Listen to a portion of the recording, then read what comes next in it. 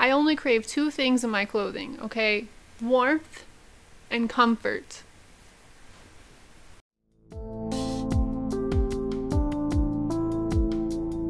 Hi there, I'm Jane and welcome to my YouTube channel, as well as my messy little sewing, crafting, art maker space. It's very multifunctional. I'm collecting new interests and hyperfocuses like Pokemon, so it's a little chaotic over here. Today, I've decided to go easy on myself for once. I'm making a really basic, simple circle cloak, which is made the same way as one would make a circle skirt, and I have the perfect fabric for it.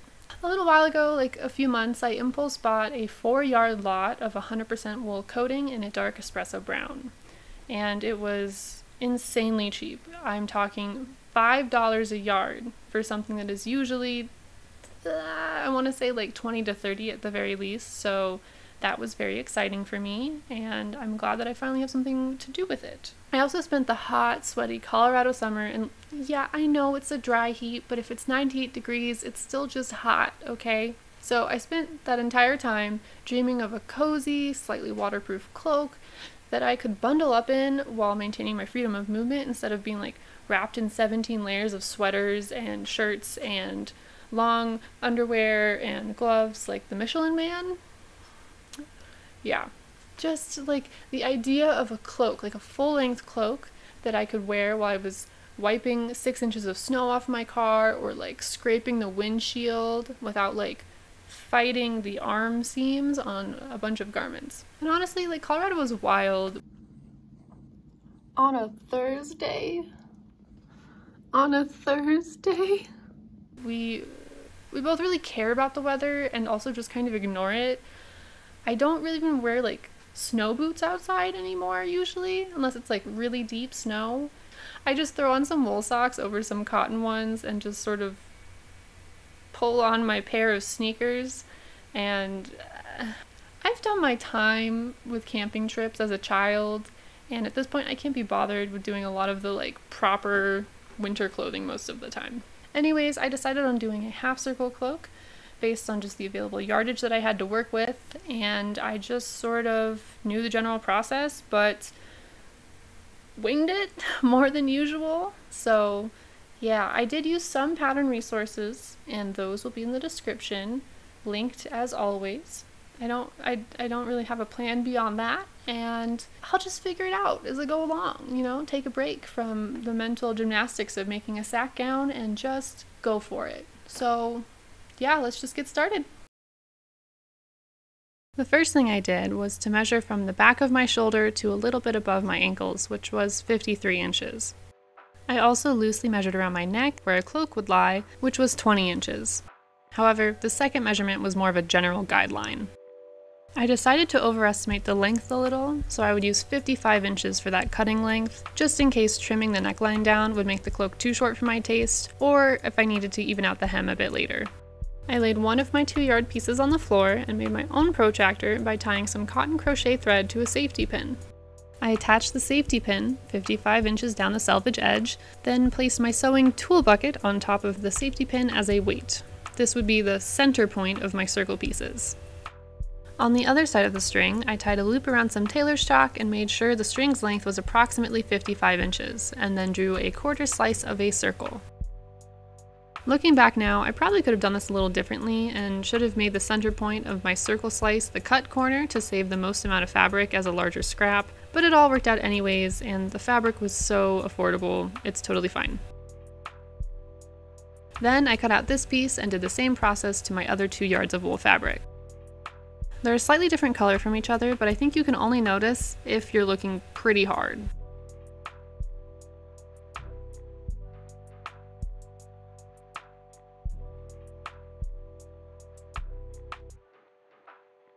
For the neckline circle, I use 3.5 inches as the circle radius, knowing I would certainly have to trim it later. I just measured from the tailor's chalk to a point on the string, marked it, and held it down with my finger as I drew that smaller circle. I took my time with setting up my seams, trying to make sure that the two pieces were as perfectly aligned as I could manage. This meant a lot of pinning and smoothing them out before I actually pinned together the seam I was going to sew. I sewed together the main seam at the back with a sturdy back stitch and a seam allowance of about 3/4 of an inch because this is a heavier fabric. I used some Coats and Clark button and craft thread in a dark brown. I do not have any strong linen thread for this, which would be the most historically accurate, but I really didn't feel like going to the store or ordering something online to find something that was more historically correct.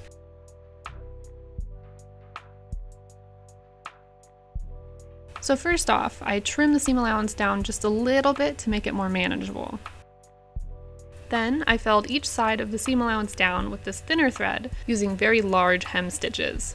It's okay for this thread to be much less strong because most of the stress should be on the back stitch, not the felling. Because this wool fabric is fulled, aka felted, and won't unravel, I could have left it as is, but since I wasn't going to be lining the body of the cloak, having a smooth seam felt important to me. And now it was time to sew the hood. I traced the measurements from the website directly on the 2 layers of offcuts pinned together and smoothed out, and then cut the 2 pieces out at once. You're not supposed to do this, but I'm a rebel. Then I sewed the 2 pieces together with more back stitching and the heavy duty thread with a 1/3 inch seam allowance. Originally I was going to leave the hood unlined, but I thought about it for a second. If I wore this cloak anywhere with an unlined hood, it would really mess up my hair and probably make it pretty staticky. So I rifled through my stash and remembered that I had this pale pink silk Dupioni remnant. I don't look great in pastels like this, but that means it would be great for a lining. I pressed the silk fabric out real quick and then cut 2 hood pieces with a little extra seam allowance on one side. Of course, I accidentally cut a little bit too much on the top of one, but this is a fly by the seat of my pants project, so I'm not stressing about mistakes, just adapting to my current circumstances. Then I basted the seam allowance down on the front edge of the hood lining, the straight edge. I aligned it to the wool pieces with the hood turned inside out and used a hem stitch with the black cotton thread so that any visible stitches would be invisible on the outside. For the rest of each lining piece, I just folded in the seam allowance on the silk, pinned it in place, and hemmed it down, kind of haphazardly. This was pretty fiddly, and I realized that I should have probably lined the wool pieces separately before sewing them together, or sewn the silk pieces together and then inserted them, but oh well, the method I chose totally worked fine, it just took a little bit longer than other ways. Oh, and I left the bottom of the lining pieces unattached, leaving an extra 1 inch at the bottom free. Next, I held the bottom of the hood to the neckline of the cloak, and sure enough, I had to trim off an extra 2.5 inches off the neckline. Surprisingly, after trimming the neckline just once, the bottom of the hood fit perfectly. So I pinned the pieces together and backstitched them in place. This seam was then pressed open and pressed upward. After this, all major construction was finished. There are a lot of solid closures used from the ancient era onwards, including cloak pins, hooks and eyes, ties made from self fabric or ribbon, and self fabric buttons. I didn't really want to buy a cloak pin at the moment, and I didn't have hooks and eyes big enough. I didn't think ribbon or ties would support the weight of the cloak, and so that left self fabric buttons. The Tudor Tailor book has a great walkthrough for making self fabric buttons, and they're quite easy. All you do is trace a circle on a piece of fabric, and then cut a square out around it. Then you do a running stitch along the circle and then use that to gather the fabric. The edges of the square are folded in and several tight stitches close the bottom of the button. The rest of the thread on the needle is used to attach the button to the garment.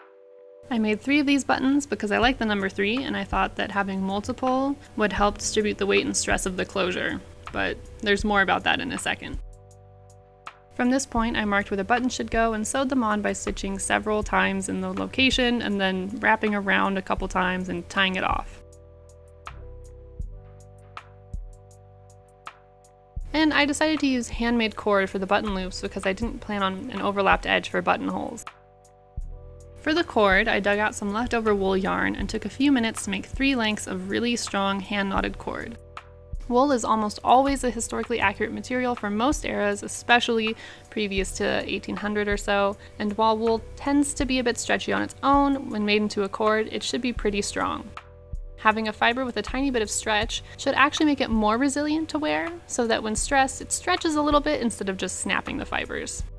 Although it should be noted that this technique is better for shorter lengths of cord. Because you're creating a lot of friction on your fingers, especially when you use wool or another really grippy fiber, it can make your hands hurt after a while. The ones I made are 5.5 inches long. If you need a cord longer than 8 inches or so, I'd say you're better off learning how to do finger loop braids or getting a lucid fork.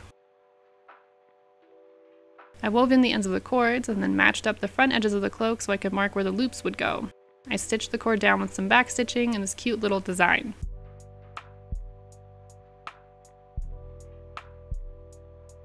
Of course, after trying it on, the 3-button setup was not working. It made the fabric bunch up around my shoulders and sit weirdly, so I took the bottom 2 buttons and loops off and left just one.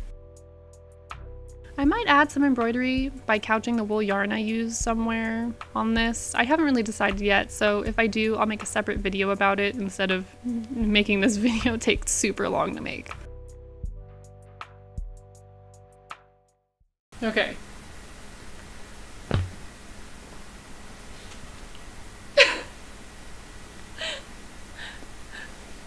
Okay, this is how you put it on, alright? So you got it, and you do this, and you go. I feel like a hobbit. This is like vampire vibe somehow, even though it's not even like black wool. I feel like that would be more vampire, but I have to do this because I'm really tall. But I'm very cozy, and it reminds me so much of those cloaks in the Lord of the Rings that the hobbits wear, that they get from the elves that are like green. Yeah, this is like, it feels very similar. It's not too heavy actually, it's lighter than I thought it would be. Okay, I'm gonna stop messing around. I have the high ground. All in all, I really do like this medieval style cloak. I kind of feel like a Jedi for some reason. I think because it's brown, but I'm fine with that. This is, you know, if I ever wanted to be a Jedi for Halloween, this would make it very easy. Very easy. Later on, I'm going to make another cloak, but this one will be a little bit more accurate to the 18th century because I was looking up closures, just trying to find closures that would work well and like what was kind of out there in terms of historical ones. Yeah, like the 18th century women's cloak is usually like bright red. They were frequently called cardinals. They were usually like no longer than knee length. Like there's variation, of course. Some people had full length ones, some people had just like shoulder capelets. And they usually had like a really big hood, and it was like sewn in a specific way, which I will show when I make one. Usually to protect the giant hairstyles of the time, so put a lot of effort into the hair, didn't want to mess it up. So doing something like that after this project would be pretty easy and very cold weather appropriate as well. Although I usually don't wear bright colors, so it might be more of a like garb kind of vibe instead of something that I actually wear. I fully intend to wear this cloak outside to places. And I know people will probably think I'm weird, but I am so cozy, I don't even care.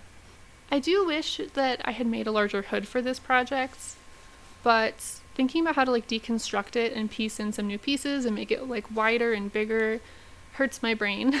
I don't know if I'll ever do it. I might not. This is like fine, but like the thing that gets me, you can see from the profile view, is just that it's very pointy, and I know that that's like just how it was, especially in the medieval era. Like they just had pointy hoods, but to me it's, I don't know if I love the silhouette. I might make it wider at some point, maybe.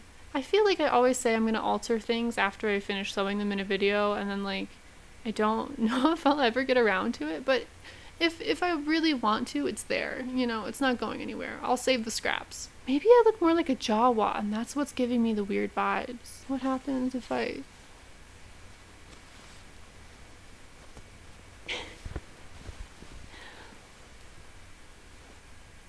Yeah, I kind of look like a Jawa. I'm at peace with that though. In terms of next projects, I might finally finish my Elizabethan pair of bodies. The thing that's holding me back right now is the busk. It's really cold outside, but I have to sand some wood down, and I have to do that outside for health reasons. You don't want to breathe in wood particles, and the thought of having to go outside in the cold. I mean, maybe with the cloak it'll be easier. I might make some more 18th century gear that's like easier, smaller than a sack gown. The thing is that like I might be taking a trip to Virginia in October this year, So having a nice wardrobe of 18th century stuff when I go on that trip would be really, really good. At this point, I'm probably going to need to make a couple more gowns out of more like casual materials than silk, and some petticoats, and probably a false rump.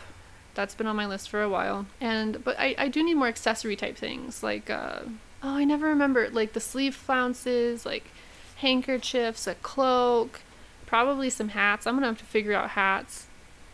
That'll be a journey that I will probably take you on.